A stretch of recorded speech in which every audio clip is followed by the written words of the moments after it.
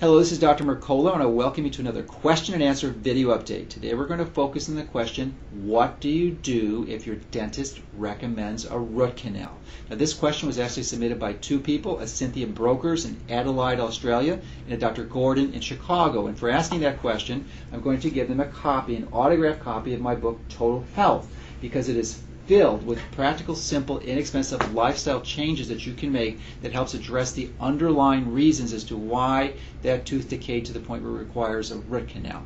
Now, let me expand on the root canal issue, because this is an important area that we see in many of our patients, and actually is an important cause of energetic dysfunction that can cause serious disease in many people. So I do not recommend root canals for anyone, and the reason why, and you can expand on it in some of the details on this page, but basically your tooth is composed of many miles of very tiny canals, and when the dentist takes out that middle cavity or middle central section of the tooth and seeks to sterilize the tooth, it is physically impossible to sterilize it. So what winds up happening is some bacteria wound up getting caught in the tooth, and then when it's sealed, these bacteria are then encased in an anaerobic or oxygen-starved environment, in which case these bacteria mutate into forms that they were never designed to be, and can actually secrete toxins, and depending on which tooth has the root canal, it can cause quite severe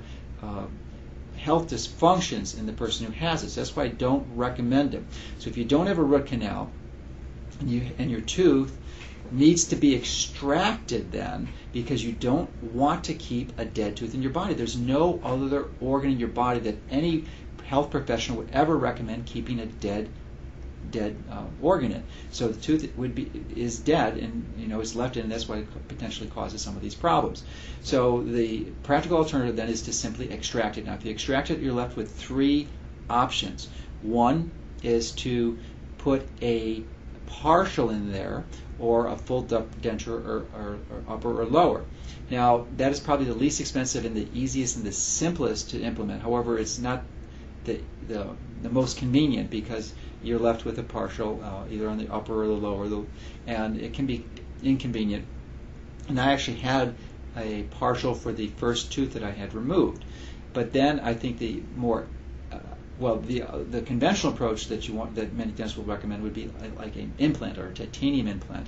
And I do not recommend that, because that is a piece of metal that's inserted in your body, and that can create these electrical fields, these bioelectrical fields, which can clearly have influence and disturb some very sensitive brain rhythms. So I do not recommend that either. So the best and most elegant solution, however, is clearly the most expensive and can be up to several $1,000s, would be a bridge. And a bridge is simply where we have a hole in the middle, and they actually remove a portion of the adjacent teeth and put a cap on those, and then there's a fake tooth essentially in the middle that covers that space and preserves it, because the last thing you want to do is leave an open space in your teeth, because eventually the other teeth will shift, and that will cause a dysfunction in the bite, which is associated with lots of different problems. So this is an important issue, and clearly most dentists are not aligned with this cavitation theory of root canal. So if you are confronted with this, you're clearly going to want to find a dentist who has specific training in biological dentistry.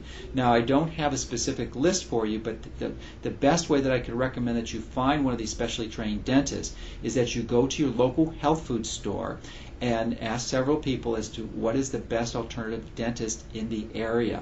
And then I would actually do that for several stores and find a consensus as to who seems to be the best dentist in your area. This is a really helpful trick that I've used many times for many of our patients who come in from out of town, and I don't know the local practitioners there.